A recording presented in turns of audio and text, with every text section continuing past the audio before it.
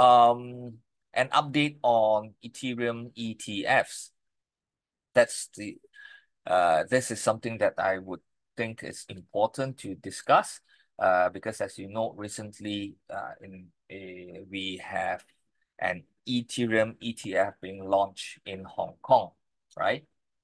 So this is what I'll discuss today. What did after this launching, what's going to happen next? What are the expectations everyone is looking at?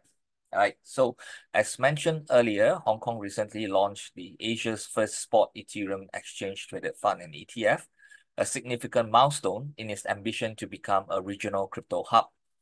Now, the Singapore has taken over as the financial hub of the Asian region. So Hong Kong is trying its best to be the regional crypto hub. Now, this debut was part of a broader release that included a total of 3 spot Ethereum and 3 spot Bitcoin ETFs. The launch was perceived as a litmus test for future Ethereum ETF initiatives globally. So that's why we had a lot of what do you call social medias talking about it very much. They want to equate, if it's successful, if they have a successful launch in Hong Kong, that will encourage the US applicants to strive and fight hard to get the US version of the Ethereum ETF. So numbers were thrown around to what kind of volumes that we're looking at, what kind of first day inflows that we're looking at expected, and then that will be equate to something really, really good. And that feel good factor, they were looking, social media was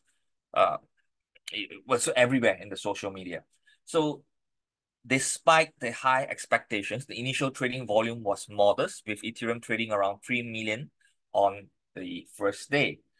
So James Seyfarth, an ETF research analyst at Bloomberg, pointed out that the US often boosts initial volumes by arranging seed capital and additional funds to flow in immediately after launch, a strategy not employed in Hong Kong,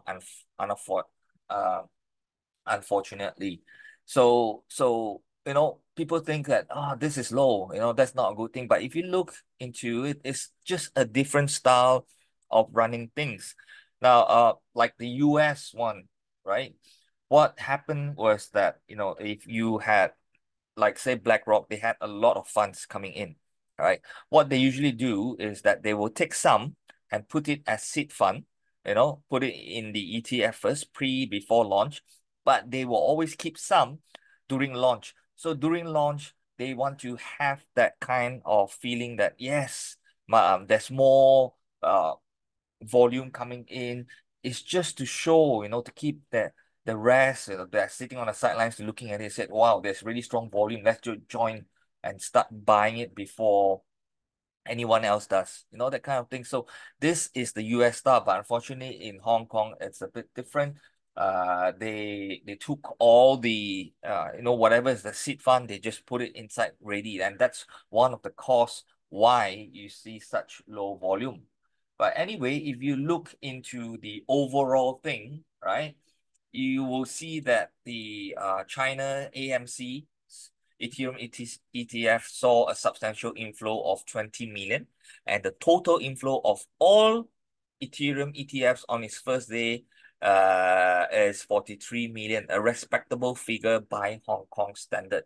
Okay, so that's why I mention one thing: we cannot compare Hong Kong to US. The size is different. US is the largest in the whole world.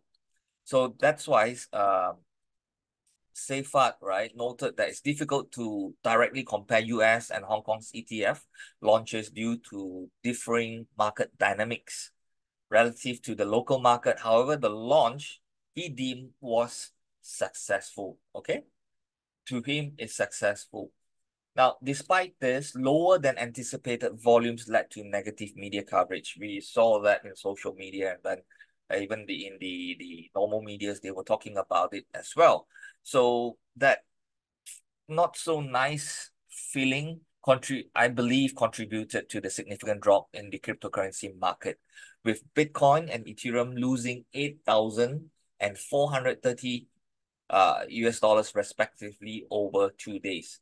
Now, however, we are not here to press the panic button. I mean, if you have been trading and investing in cryptocurrency for so long, you know that this is pretty normal. So if you take a step back, the Hong Kong's ETF market is small compared to the US market, really. And the total ETF assets is around 40 billion. Now, some of the US ETF is larger than all the ETFs combined in Hong Kong. That's to give you an idea how crazy it is. But if you look into it, if the you know yeah, overall, I do think that it's doing quite well. Now, if you look into the recent launch of the Ethereum as well, the Bitcoin, right? You also need to know one thing, right?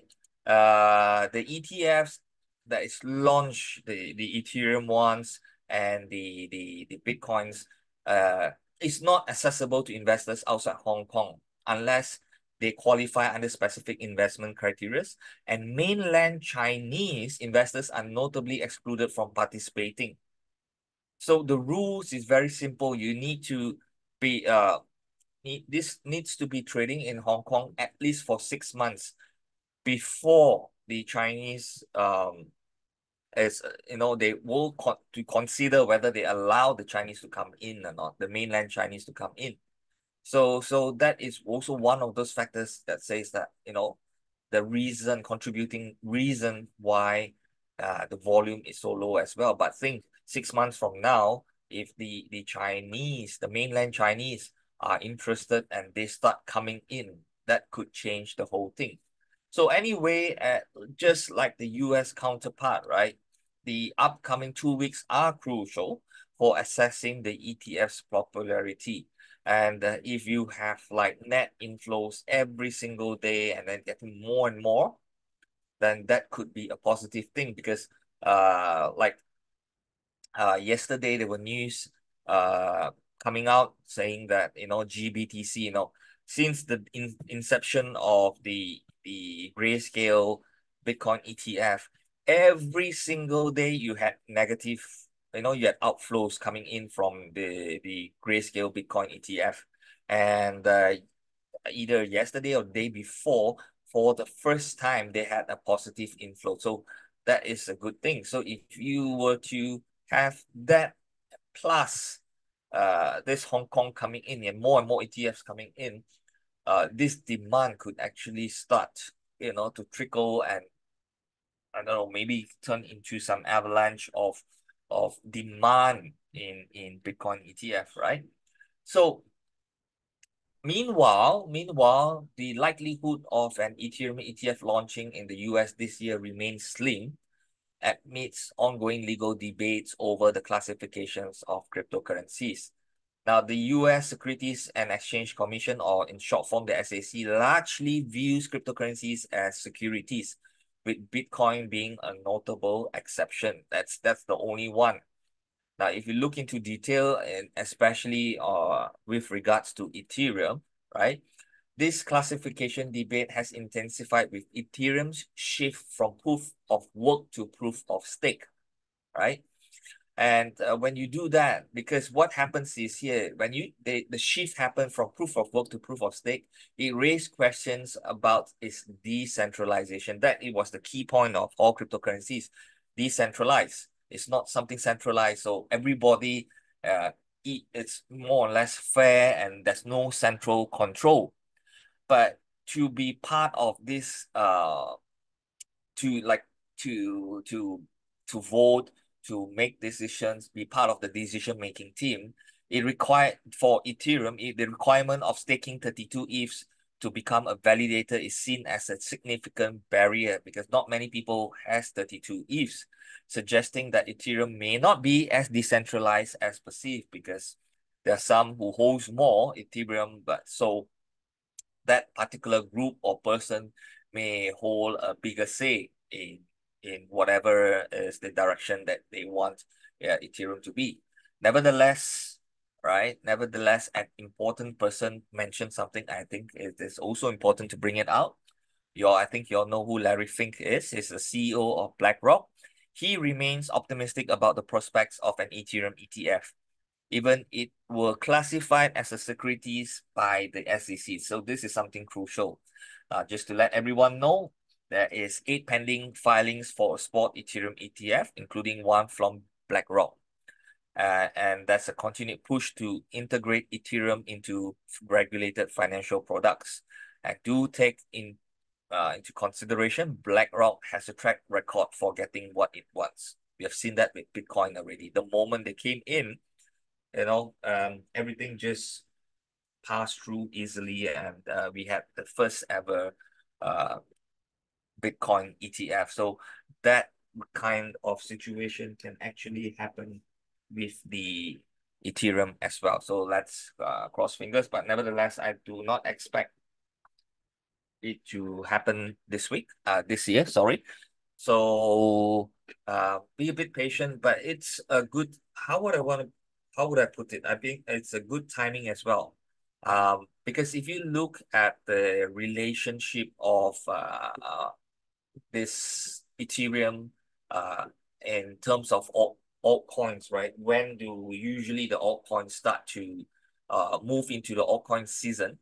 Is usually at the tail end, almost nearing the tail end of the Bitcoin upwards movement. Now, based on historical data that we have, the 8 months to 15 months right after the uh, halving, that's when Bitcoin will find, usually peak around that period of time. So if you look at the timing, say next year, so like 8 months from another 7 months from now, there will be the 8 month cycle. So that will bring us to December. And if it moves into more than 8 months, that means it will be 2025. That's when you expect the overall movements of ETH to the altcoins start to move. So if the SEC were to approve uh, Ethereum ETF during that time, that could be the catalyst for all the alts, to that the boom of the alt season coming in during that time. Okay, so let's cross our fingers that this could happen for those that are really trading and investing in Ethereum. So with that, that's the report for today for the fundamentals. Let's move on to the charts next.